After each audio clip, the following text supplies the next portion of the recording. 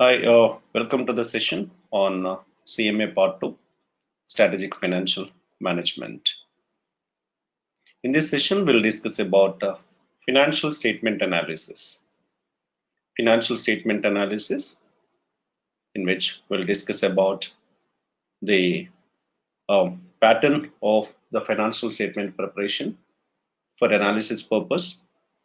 We'll discuss about the analysis like horizontal analysis, vertical analysis, and trend analysis. We have one more financial statement analysis called ratio analysis, which we'll discuss in the next session. So at the moment, we discuss about horizontal, vertical, and trend analysis.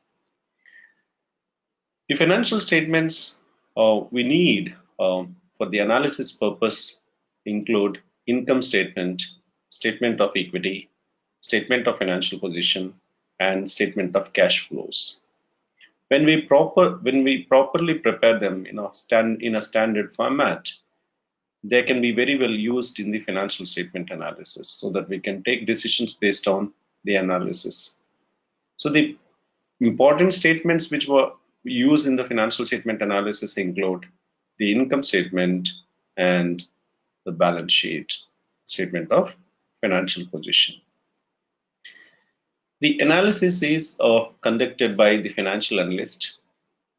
So the financial analyst is any user, okay, who uses the available information, and he takes decision based on the information he gets from the analysis. So base is financial statements, and we conduct an analysis. Based on the analysis, we make decisions, financial decisions. So the financial analysis is nothing but a procedure which a financial analyst uses to interpret the results of an organization. It can be a financial results, it can be an operational results. So the operational efficiency as well as the financial position of a company can be interpreted with a financial analysis. The financial statement analysis is also called as the art because it transforms the data from the financial statements into information that is used by the users for various financial decisions, be it an investor, be it a banker, be it the tax authorities, or be it any potential investor uses the information to make some kind of financial decisions. So the analysis include, we have a comparative financial statement. The statements are to be prepared in a comparative format, which we call it as comparative financial statement analysis, common size financial statement analysis, and also trend analysis. So comparative, we call it as horizontal analysis. Common size, we call it as vertical analysis, and we have a trend analysis. In the coming sessions, we'll discuss about ratio analysis. So at the moment, let us concentrate on horizontal, vertical, and trend analysis. Comparative analysis.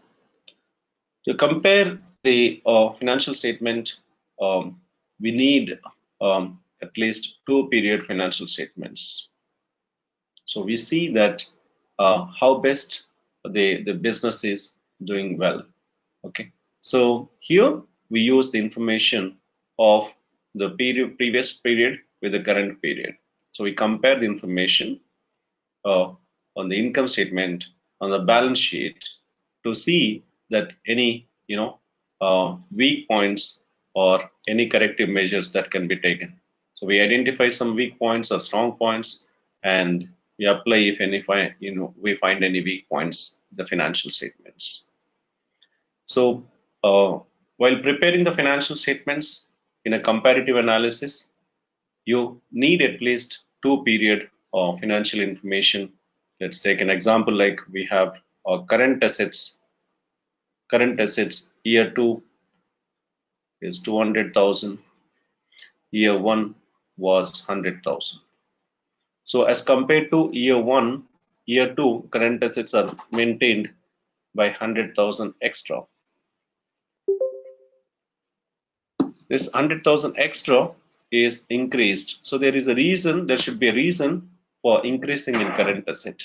So in comparative analysis, we compare current year information with that of last year, current period information with that of last period, and find out the change. Then also express the change in the percentage. The percentage change is to be expressed in comparing the information, which is the difference between current period and the previous period. That change is to be expressed in percentage. So here we put a percentage, like we have a cash balance. Last year we maintained 4,500. This year the cash balance in our form is 5,000. Increased change is 500. So percentage change is calculated by using this formula, change in the amount divided by previous period amount times 100. So change is 500, previous period amount, base period amount is 4,500 times 100. This way we can see the percentage change. Change divided by the change in the amount divided by previous period amount times 100 will give us percentage.